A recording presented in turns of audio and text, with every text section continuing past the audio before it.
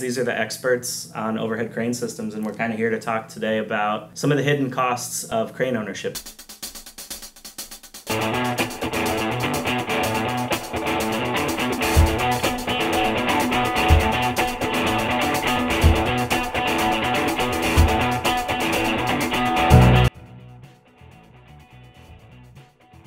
So what if something goes wrong?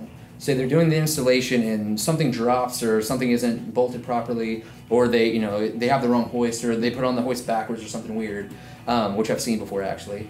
Unfortunately, I have to. On the wrong side of the crane. Who eats that cost? Is that, do we say we're going to install this within 4 days? If we go into that 5th day, we eat the cost, or we're in total. How does that part go? Good question. That's usually, I mean, if we let's just say we've estimated it to take 4 days. Mm-hmm. Well, if it takes us 5 days and we've already quoted that installation, unless there was something that prompted or caused that extra 5th day that we had no control over, but yet the customer had control over, mm-hmm. We would address it with them then and say, hey, we had these additional costs that were caused by X, Y, and Z, mm-hmm. that from their facility, and we'd like to discuss, those, taking care of those costs. If we just, underestimated how long it was going to take, then that's on us. Okay. I mean, it's not a T&M. Typically, it's a quoted job. Correct. Mm-hmm. So it's up to us to make sure we take all the necessary steps ahead of time. Like Matt was saying, you walk through it. You find out every piece of information. You sit down with the customer. You kind of tell them, here's what's going to happen.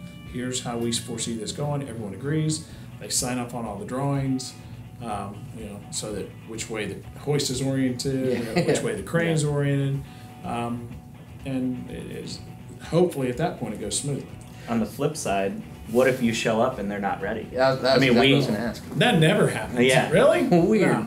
No. Because you've got all of the work that goes into not just building the crane, but then you got to get the crane on a flatbed. You got to get the truck to the facility. You got to get the crane on the truck. Then you've got delivery time, and you've got multiple flatbeds that are all rolling up at the same time. You've got your electricians there. You've got your installers there. So, how does that affect the cost of the installation? It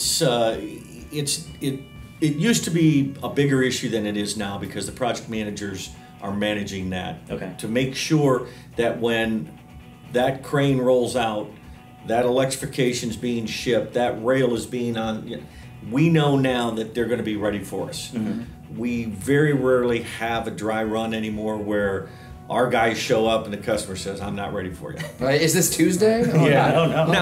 Now, but we have issues where they say, "I absolutely have to have the crane by June the 25th. Mm-hmm. It's got to be there." And so we move things around in our production line, and we're ready to go. And we call them up and say, "Okay, we're going to be there on Monday." And they say, "Well, we're not ready for you." Right. And more often than you would. Yeah, and then all of a sudden, when you have your trailers sitting outside storing cranes that were supposed to be installed 2 weeks ago, then everybody starts to get a little touchy. Yeah. Right. Yeah. Well, because then that affects. There's a cost. There's a cost to us to store. Absolutely. You got to rent equipment. You got to get.